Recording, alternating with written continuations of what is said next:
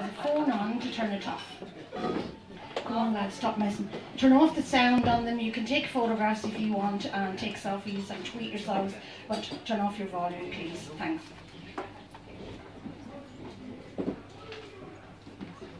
Can everybody hear? No? Yeah.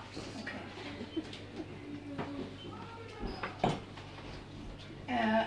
Tonight is a different kind of a performance for me in that I am not getting some guy to open, some guy to play, some guy to do this, some guy... I appear to have completely mistaken the idea of one woman show and thought it was just, if it's only one woman then it's cool, but I had about a heap of men.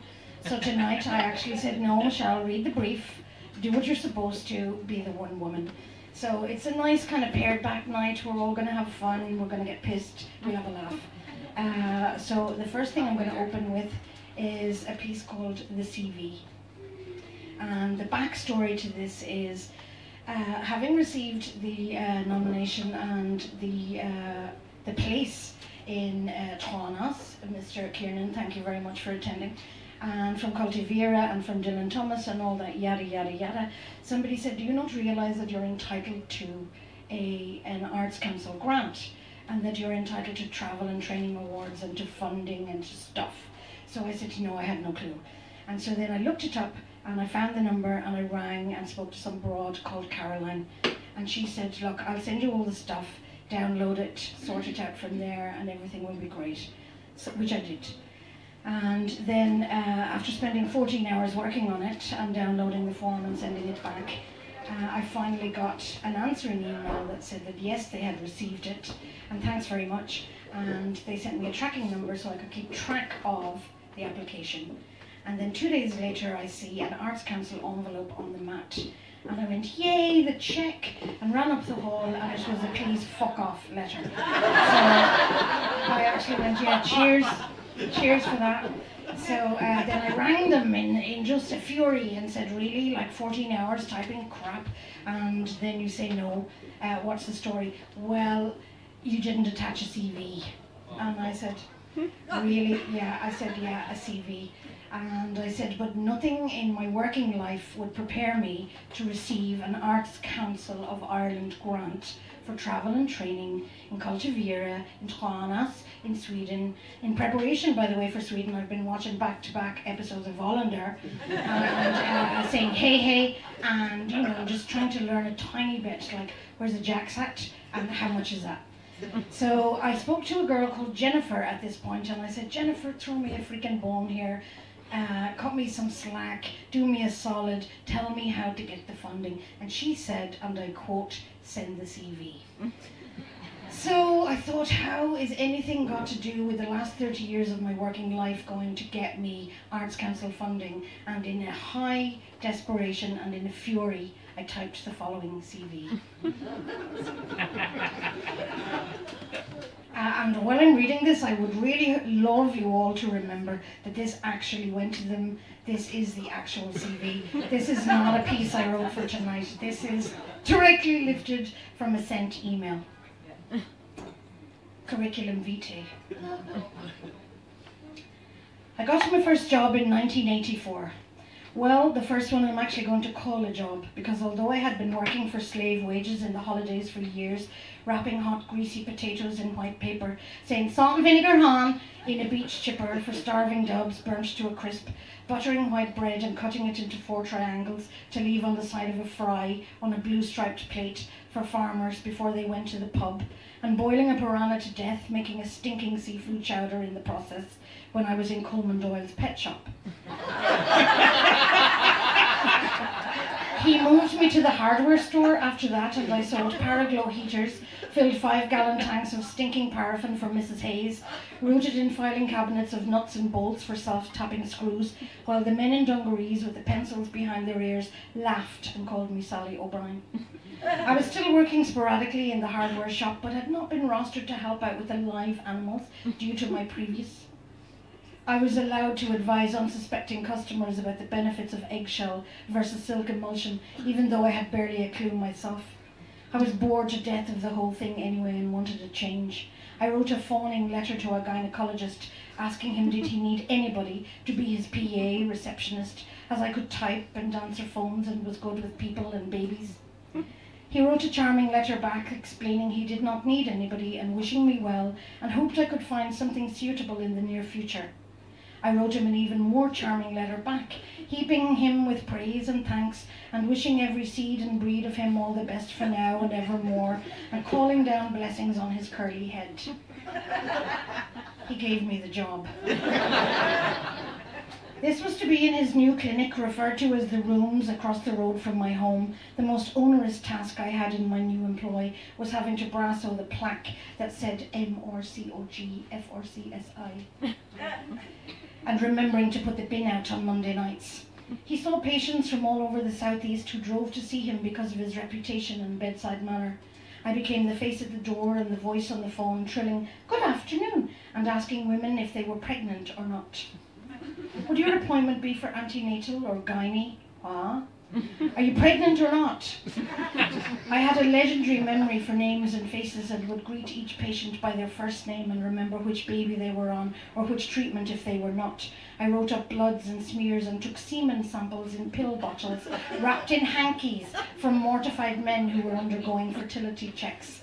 I filed like my life depended on it and knew exactly where to put my hand on anything that was needed and would be on the phone to the labour ward booking a patient in before he opened the door to give me the nod. We became part of a well-oiled double act, him doing all the life or death stuff while I remembered the more mundane things like his home phone number. I got the backstory of every person who ever presented and spent the mornings dancing around the hallways with the radio blaring, straightening the magazines in the waiting room, singing at full throat into the sweeping brush, and calling people from the phone, which was supposed to be incoming calls only. One day, while I was smoking the butt of a cigar from an ashtray and harmonising at top volume with the radio, his tiny wife came in and caught me. This was not to be the first or the last time that she would chance upon me doing something not destined to be performed in a workplace, and I can almost imagine the involuntary shudder as she parked her tiny car outside. I was shuddering inside, having chanced upon photographs of surgery where a pensioner had had cysts the size of a small child removed from her ovary. I also read every single chart and all the letters back and forth between specialists and surgeons and every note on every file until I felt I was now an actual gynecologist. My duties did not include making all those calls, dancing around the roads, singing full throat into the sweeping brush with Chrissy Hind blasting on the radio, and smoking the butt of any cigar off a saucer when the aforementioned gynae left it in his office, and getting caught every time. From there I moved to Germany with a London chef I had become engaged to by accident. I was merely trying to finally hear the punchline of a joke he had told me in the Cedars in Rosslare the month before. Make Brown was shouting, so I had to leg it.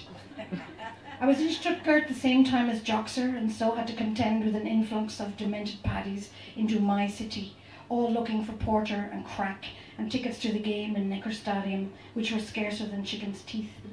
Between gatching around with them, I was gainfully employed as a chambermaid in the Intercity Hotel at the Hauptbahnhof, and then translated the London chef's interview, and then they realised I could speak German and became the receptionist in the Park Hotel in Villestrasse.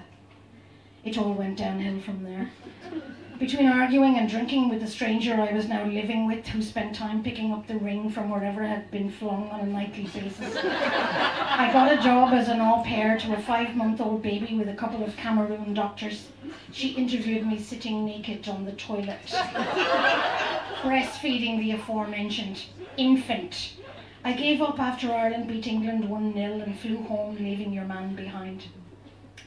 Back in Ireland, I prevailed upon Foss to put me on a course in the teeth of a biting recession. It was 1988, and people queued at night to get the papers early to read the situations vacant and the to let columns. They queued by day down the hill to the misty quayside to get their dole, joining one of 2 lengthy, snaking trails that nobody ever knew which was the right one, the signing on or the paying out. Is this the signing on? Is this the pay? Oh, no, shit. The Start Your Own Business course prepared me to surrender to the tearful reconciliation with the London chef when he rocked up at the door with long hair and a sad face.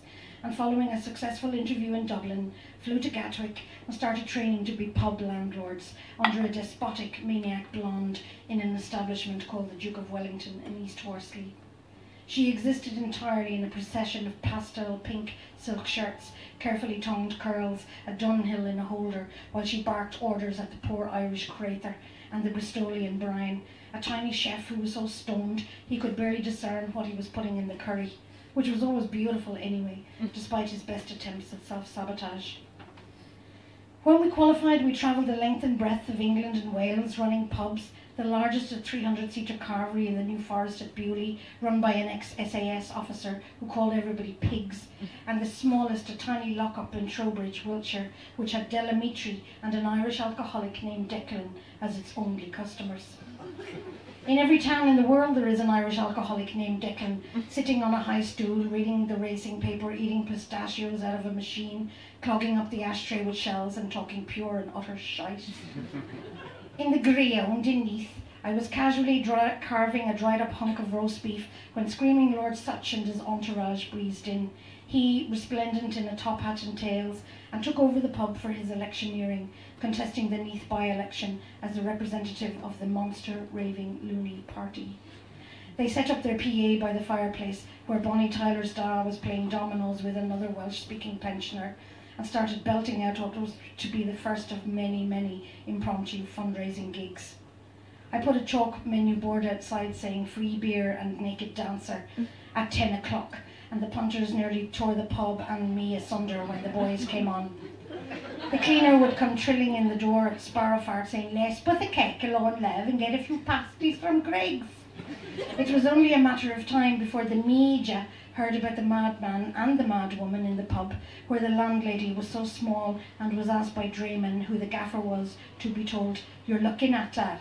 And so I was filmed by S4C News and rang my dad to tell him to turn on the Welsh after tea. "What in the name of God is she up to now?" he queried in mortification. By the time we had done about 40 takes with the meat, it was looking decidedly the worse for wear, and the crusty heel resembled the sole of a boot. I had to resort to listlessly turning it over and over with the giant fork, as it was too small to cut. I attended the count under the watchful eye of the media and cameras as his common-law wife, Anna May Such, in a black cape, wearing a laminate that said as much as such.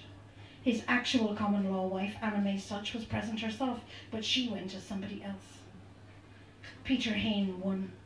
When I couldn't stick your man any longer, I drove away from the pub in Wales without leaving the recipe for ice, and moved to London with a steward from the Conservative Club around the corner, and moved into the attic of a West End hostelry called the Dolphin Tavern, where I had to clean the gaff, dodge the pair of chocolate Rottweilers who patrol the stairs as security, nicks in the Sadler's Wells box office, as well as cook lunches in a pub across the road called the Sun.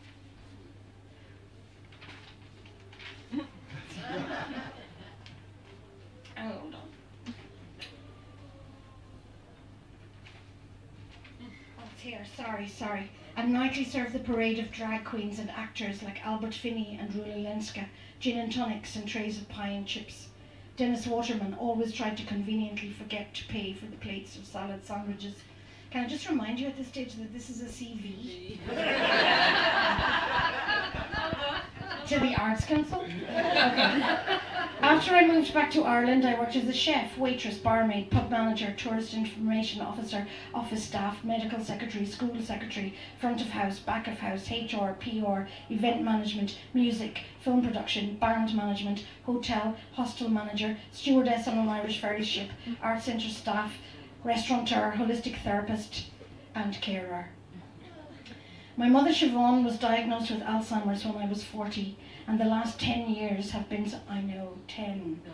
have been some of the most formative and traumatic of my life.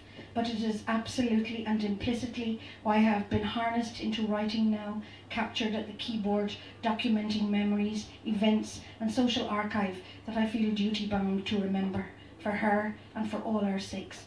It is to this end that I have been writing all I have written, submitting short stories to every competition, McManus, Merriman, Trevor, Keane, Burns, why I am writing a play called Bridget's Women about her 7-month stay in hospital, waiting for a nursing home bed. why I have not one but two memoirs sitting on a memory stick, one called Mother's Day, about her, the other called Shell Bombell, about me.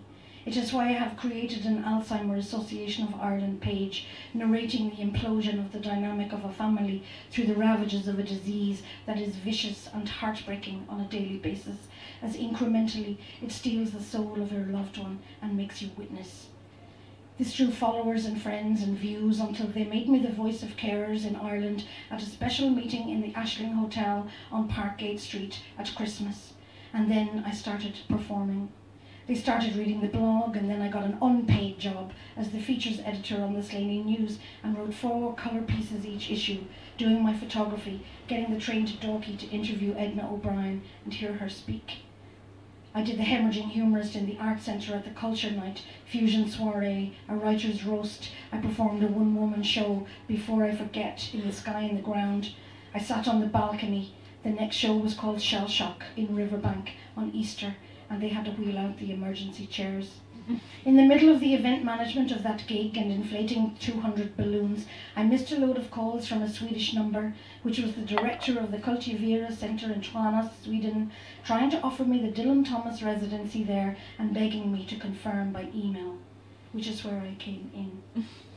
I am applying for funding now so that as the only Irish recipient of this award, I don't disgrace myself and my hometown. A man I barely know is trying to get me a decent laptop that is not 11 years old and does not have the battery hanging out the back, the only way it will work. And also that I can safely store the war chest of ideas I have for books, plays, scripts, screenplays and radio pieces that I have not yet submitted to the producer at the digital radio company that broadcasts across the time zones and who has now been waiting for me for 2.5 years.